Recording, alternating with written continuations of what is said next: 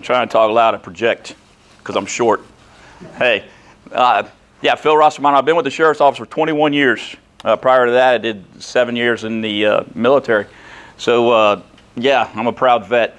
And with the Sheriff's Office, I've done a number of things tactically. Most proud of my 15 years with the K-9 unit. So that K-9 unit we did, or I was specialized in explosive detection, SWAT ops with the dog, and then of course patrol apprehension. So that's just a little bit about me, and I'd rather not take up the short amount of time that we have just talking about me. So I'm going to move on. Is everybody ready? I got you guys after lunch, so I'll try and keep you awake. Something I'm passionate about, active shooter and active shooter response. I actually dislike the term or title active shooter.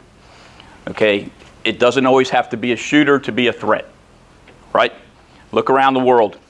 We're talking about vans, trucks, knives, swords, explosives, and then guns. That's around the world. So we talk about the country. Why are we here? I mean, why? What has happened over the course of, say, the last 40 years to necessitate this type of training? Well, what started it all? I'll tell you. April 20th, 1999, two young men, Dylan Klebold and Eric Harris, 18 and 17 at the time, walked into Columbine High School.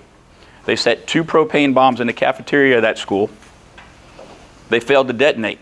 They waited for people to come out of the school hoping that the bombs would detonate. They failed to do so. So they decided to take it upon themselves to walk into the school and shoot and randomly kill 13 people, 12 students and a teacher, wounding 23 others. That's what happened on April 20th, 1999. So those numbers there in and of itself ought to be enough. But why did that bring so much light to this? You think that was the first active shooter incident in the United States? 1990, right here, GMAC, 8 people killed. Aggravated day worker had his car repossessed. Somebody walked into GMAC after he got his car repossessed and gunned down 8 people and then himself inside GMAC. Anybody live here in 1990, remember that? That's locally. 2017 or 16 now. Yeah, 16. A guy here, we thwarted his effort to conduct a mass shooting at the Islamic Center. You remember that? FBI made it. It's all over the news nationally. So those kind of plots. So let me throw some more at you, and I want you to see if you recognize anything, okay? Of course, the year before Columbine, we had Jonesboro, Arkansas, where a 13-year-old and an 11-year-old decided that it's time to start shooting. So they pulled the fire alarm, let the students run out into the parking lot and into the yard, and they gunned down 5, injured 11 more. 11 and 13. Okay? So then we go on to Fort Hood, Texas. 2 different occasions. Twice they were victimized. Military recruiting station in Chattanooga, Tennessee. More recently, Pulse nightclub. More recently than that, Mandalay Bay, Jason Aldean concert. 59 dead, 500 wounded. Okay, Charleston, South Carolina, church, historic black church. Dylan Roof decides he's going to grab a gun and walk in and gun down 9 people while they're praying. Okay, do we notice anything about any of these? And I can go on. The list goes on and on. Do we notice anything about those? That's the only correlation they all have. It's a place of gathering. Otherwise, the venue, it could be anything. Anything. I've talked about concert venues. I talked about churches. Talked about schools. We can go to Virginia Tech. What Cho did.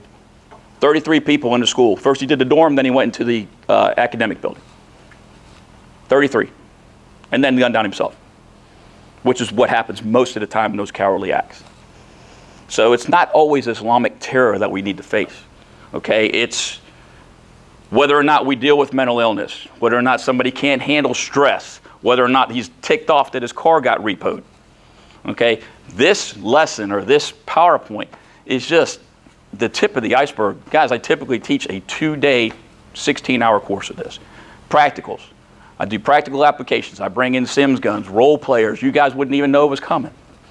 So when we see responses. So that being said, let's move on. I'm going to move on, and I'm going to just try and highlight what I can to try and make you guys aware of what you may or may not do during an active response.